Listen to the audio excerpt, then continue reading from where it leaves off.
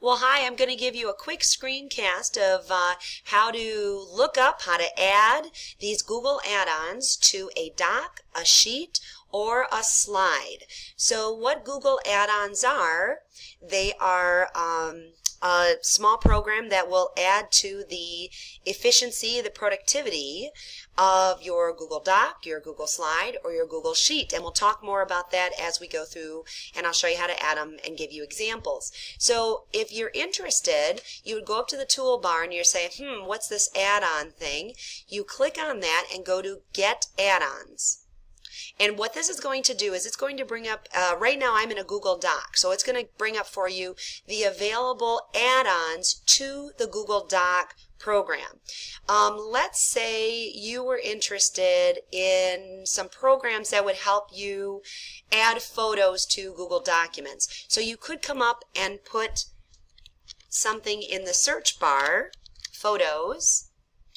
I pressed enter, and it'll bring you up all the relevant add-ons that you can use or you can pick from. So you can see I've already added top stock photos, and I've used top stock photos in my Google Doc, and I added this document.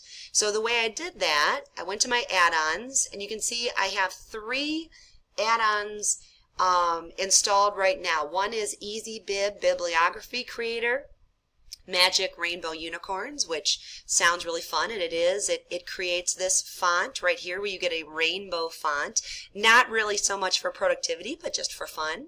And then let's say top stock photos. So the nice thing about this is I can add photos to my document without going out into a separate window into, Google Docs or I'm sorry, into Google and searching and finding a picture that way. So let's just say flowers. And then you can see it will give me a variety of flowers that I could add onto my document. Okay, so if I wanted to, I really don't want to, but I can always delete it. So let me add on, oops. Let's click up here. Let's add on this one. Ta-da! And I don't want it, so I'm going to remove it. Wait a minute. There we go. I deleted it. Okay, so that is an example of some add-ons for Google Docs. So get add-ons. You can go through here. There's so many, and the nice thing, if you just hover, it will give you how many users, a small description, and see what I look for. Yeah, I'm an occupational therapist. I'm looking for mostly some different types of add-ons that are going to help kids with maybe some specific learning disabilities with reading or writing. So if I can find and scroll through these, and I say, aha, that might be really useful for, for students. So let's say Rhyme Finder here. Rhyme Finder allows you to select words in your document and supplies you with rhyming in a sidebar. That's one that I actually added to, I'm creating. So if I go over to a Google Sheet, I'm creating a list of these different add-ons for Google Docs that I think might be helpful. So you can see I have Rhyme Finder here and Magic Rainbow Unicorns, one called Pupil Preference. So that's what I'm starting to add and consolidate. But if I wanted some extra productivity add-ons for Google Sheets, the same thing is available to me. I go to the add-on toolbar, I scroll through or I search for the type of add-ons that I want, and they're very easy to install and use. You can do the same thing for Google Slides. Aha! This is the screenshot I'm making right now, or the screencast I'm making right now. So same thing applies again.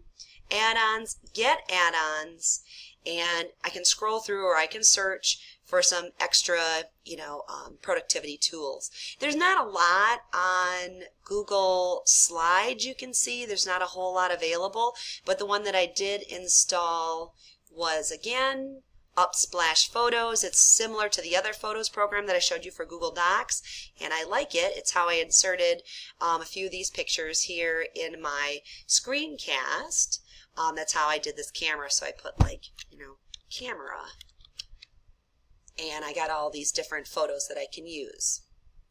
Okay, so Google Add-ons, I'm still learning about them. I didn't know anything about them until I started taking this class, so I'm excited to kind of put together some like a list of ones that are going to be applicable to my teachers and to students with special needs or you know, learning disabilities, and keep on trying to find more ways to make learning easier for them.